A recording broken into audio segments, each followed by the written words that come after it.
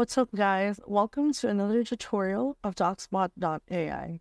So for today, I will be teaching you on how to create your very first bot. So this is your dashboard. What we're going to do is to go to the bots page, which is on the left navigation menu.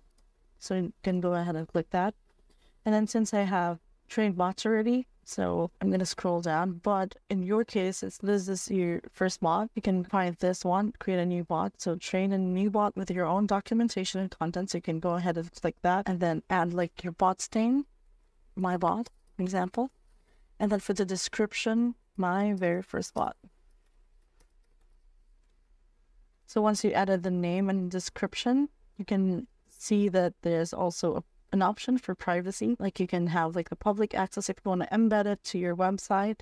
And then there's also like a private one. And then for the open AI model, if you have GPT-4, you can select that. And also you can select the language that you prefer. So for this one, we're using English. And you can change these settings later, so no need to sweat about it. So create your bot, and then it will be taken to this page. So as you can see, there's the bot name, my bot, my very first bot. So before you get this to work, you need to train your bot. And we have a separate video on how you can train your bot. Make sure to check that out. So don't forget to train your bot. So I'm just going to show you how to add source. For example, for this one, I'm adding the DocsBot AI website. And then I can go ahead and click add source. And then it's going to be queued for like a couple of seconds. And then once it's approved, we can go ahead and test our bot. And once it's approved, you can chat it. So you can ask it anything that you want to know. Like how does DocsBot work?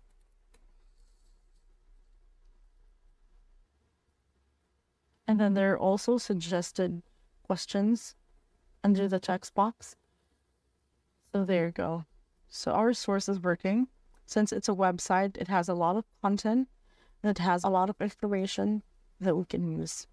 So now that you've created your first bot already, make sure to train it wisely and to add like relevant sources and different content to make sure that you can maximize your bot's potential.